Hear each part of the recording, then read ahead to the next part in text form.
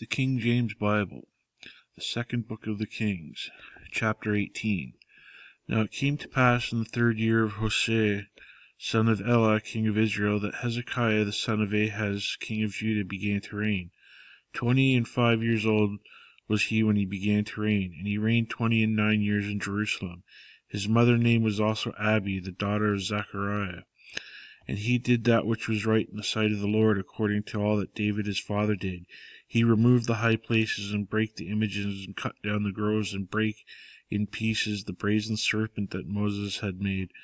And for unto those days the children of Israel did burn incense to it, and he called it Nehushtan. He trusted in the Lord God of Israel, so that after him was none like him among the kings of Judah, nor any that were before him. For he clave to the Lord, and departed not from following him, but kept his commandments which the Lord commanded Moses. And the Lord was with him, and he prospered whithersoever he went forth. And he rebelled against the king of Assyria, and served him not. He smote the Philistines even unto Gaza, and the borders thereof, from the tower of the watchman to the fenced city. And it came to pass in the 4th year of King Hezekiah, which was the 7th year of Hoshea son of Elah, king of Israel, that Shalmaneser, king of Assyria, came up against Samaria, and besieged it. And at the end of 3 years they took it, even in the 6th year of Hezekiah, that is in the 9th year of Hosea, king of Israel. Samaria was taken. And the king of Assyria did carry away Israel unto Assyria, and put them in Halah, and in Habor, and by the river Gozan, and in the cities of the Medes, because they obeyed not the voice of the Lord their God, but transgressed his covenant, and all that Moses the servant of the Lord commanded, it would not hear them, nor do them. Now in the 14th year of King Hezekiah did Sennacherib, king of Assyria, come up against all the fenced cities of Judah, and took them. And Hezekiah king of Judah sent to the king of Assyria to Lachish, saying, I have offended. Return to me that which thou puttest on me will I bear. And the king of Assyria appointed unto Hezekiah king of Judah 300 talents of silver, and 30 talents of gold. And Hezekiah gave him all the silver that was found in the house of the Lord, and in the treasures of the king's house. At that time did Hezekiah cut off the gold from the doors of the temple of the Lord, and from the pillars which Hezekiah king of Judah had overlaid, and gave it to the king of Assyria. And the king of Assyria sent Tartan, and Rabsaris, and Rabshakeh from Lachish to King Hezekiah with a great host against Jerusalem. And they went up and came to Jerusalem. And when they were come up, they came and stood by the conduit of the upper pool, which is in the highway of the fuller's field. And when they had called the king, there came out from Eliakim the son of Hilkiah, which was over the household, and Shebna the scribe, and Joah the son of Asaph the recorder. And Rabshakeh said unto them, Speak ye now, Hezekiah, thus saith the great king, the king of Assyria, What confidence is this wherein thou trustest? Thou sayest, but they are but vain words. I have counsel and strength for the war. Now on whom dost thou trust, that thou rebellest against me? Now behold, thou trustest upon the staff of this bruised reed, even upon Egypt, on which if a man lean, it will go into his hand, and pierce it. So is Pharaoh king of Egypt unto all that trust on him. But if ye say unto me, We trust in the Lord our God, is not that he whose high places and whose altars Hezekiah hath taken away, and hath said to Judah and Jerusalem, Ye shall worship before this altar in Jerusalem? Now therefore I pray thee, give pledges to the Lord the king of Assyria, and I will deliver thee 2,000 horses, if thou be able on thy part to set riders upon them. How then wilt thou turn away the face of one captain of the least of my master's servants, and put thy trust on Egypt for chariots and for horsemen? Am I now come up without the Lord against this place to destroy it? The Lord said to me, Go up against this land and destroy it. Then said Eliakim the son of Hilkiah Hilkiah, the son, and Shebna and Joah unto Rabshakeh. Speak, I pray thee, to thy servants in the Syrian language, for we understand it, and talk not with us the Jews' language in the ears of the people that are on the wall. But Rabshakeh said unto them, Hath my master sent me to thy master and to thee to speak these words? Hath he not sent me to the men which sit on the wall, that they may eat their own dung and drink their own piss with you? Then Rabshakeh stood and cried with a loud voice in the Jews' language, and spake, saying, Hear the word of the king, of the great king, the king of Assyria. Thus saith the king, Let not Hezekiah deceive you, for he shall not be able to deliver you out of his hand. Neither let Hezekiah make you trust in the Lord, saying, The Lord shall surely deliver us, and this city shall not be delivered into the hand of the king of Assyria. Hearken not to Hezekiah, for thus saith the king of Assyria, Make an agreement with me by a present, and come out to me, and then eat ye every man of his own vine, and every one of his fig tree, and drink ye every one of the waters of his cistern, until I come and take you away to a land like your own land, a land of corn and wine, a land of bread and vineyards, a land of olive oil and of honey, that ye may live and not die. And hearken not unto Hezekiah, when he persuadeth you, saying, The Lord will deliver us. Hath any of the gods of the nations delivered at all his land out of the hand of the king of Assyria? We are the gods of Hamath and of Arpad. We are the gods of Sepharvaim, Hannah, and Ivah. Have they delivered Samaria out of mine hand?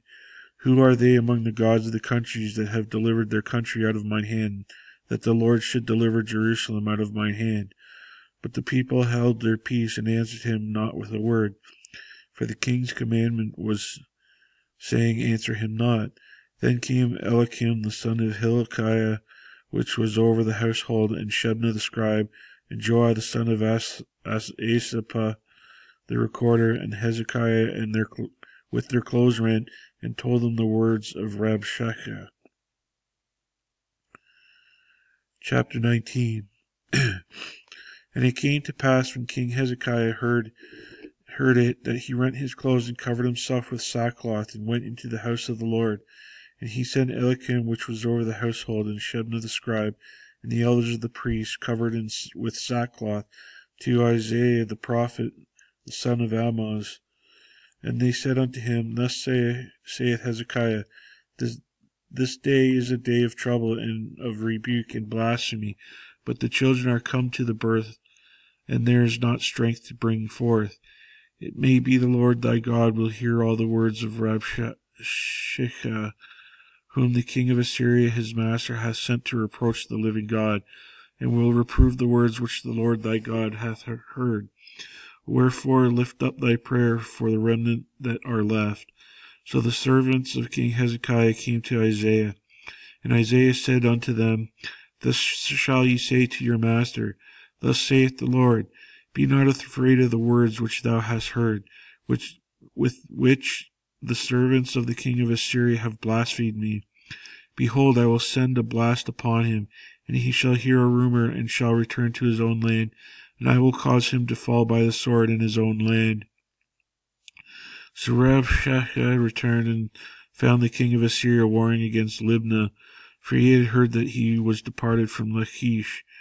And when he heard say of Tirhak, king of Ethiopia, Behold, he is come out to fight against thee, he sent messengers again unto Hezekiah, saying, Thus shall ye speak to Hezekiah king of Judah, saying, Let not thy God, in whom thou trustest, deceive thee, saying, Jerusalem shall not be delivered into the hand of the king of Assyria. Behold, thou hast heard what the kings of Assyria have done to all lands, by destroying them utterly, and thou shalt be delivered. Have the gods of the nations delivered them that which my fathers have destroyed, as Gozan, and Haran, and Rizpah, and the children of Eden, which are in Thalazar? Where is the king of Hamath, the king of Arpad, and the king of the city of Sepharvaim, of Hannah, and of And Hezekiah received the letter by the hand of the messengers, and read it. And Hezekiah went up into the house of the Lord, and spread it before the Lord. And Hezekiah prayed before the Lord, and said, O Lord God of Israel, which dwellest between the cherubims, thou art the God, even thou alone. Of all the kingdoms of the earth, thou hast made heaven and earth. Lord, bow down thine ear, and hear. Open, Lord, thine eyes, and see, and hear the words of Sennacherib, which hath sent him to reproach the living God. Of a truth, God, Lord, the king of Assyria has destroyed the nations and their lands, and have cast their gods into the fire. For there were no gods but the work of men's hands, wood and stone. Therefore they have destroyed them. Now therefore, O Lord our God, I beseech thee, save thou us out of his hand, that all the kingdoms of the earth may know that thou art the Lord God, even thou only. Then Isaiah the son of Amoz sent to Hezekiah, saying, Thus saith the Lord God of Israel, thou which thou hast prayed to me against Sennacherib, king of Assyria, I have heard. This is the word that the Lord hath spoken concerning him. The virgin daughter of Zion hath despised thee, and laughed thee to scorn, and the daughter of Jerusalem hath shaken her head at thee.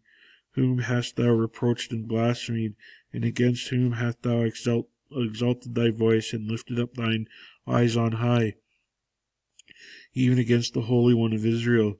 By the messengers thou hast reproached the Lord, and hast said, With the multitude of my chariots I am come up to the height of the mountains, to the sides of Lebanon, and will cut down the tall cedar trees thereof, and the choice fir trees thereof, and I will enter into the lodgings of his borders, and into the forest of his Carmel. I have digged and drunk strange waters, and with the sole of my feet I have dried up all the rivers of besieged places. Hast thou not heard long ago how I have done it, and of ancient times that I have formed it? Now have I brought it to pass, and thou shouldest lay waste fenced cities into ruinous heaps. Therefore their inhabitants were of small power. They were dismayed and confounded. They were as grass in the field, and as green herb, as the grass of the housetops, and as corn blasted before it be grown up. But I know thy abode, and thy going out, and thy coming in, and thy rage against me. Because thy rage against me and thy tumult is come up in mine ears, therefore I will put my hook in thy nose, and my bridle in thy lip, and will turn thee back by the way which thou comest. And this shall be a sign unto thee: ye shall eat this year such things as grow of themselves, and in the second year that which springeth of the same, and in the third year sow ye, and reap, and plant vineyards, and eat the fruits thereof. And the remnant that is escaped of the house of Judah shall yet again take root downward, and bear fruit upward. For out of Jerusalem shall go forth a remnant, and they that escape out of Mount Zion. The zeal for the Lord of hosts shall do this. Therefore thus saith the Lord concerning the king of Assyria, he shall not come into the city, nor shoot an arrow there, nor come before it with shield, nor cast a bank against it. By the way that he came, by the same shall he return, and shall not come into the city, saith the Lord. For I will defend the city to save it, for mine own sake, and for my servant David's sake. And it came to pass that night that the angel of the Lord went out, and smote the camp of the Assyrians 180,500. And when they arose early in the morning, behold, they were all dead corpses. So Sennacherib king of Assyria departed, and went and returned, and dwelt in Nineveh. And it came to pass, as he was worshipping in the house of Nisroch his god, that Adramelech and Shalmaneser his son smote him with the sword, and they escaped into the land of Armenia, and Esarhaddon his son reigned in his stead.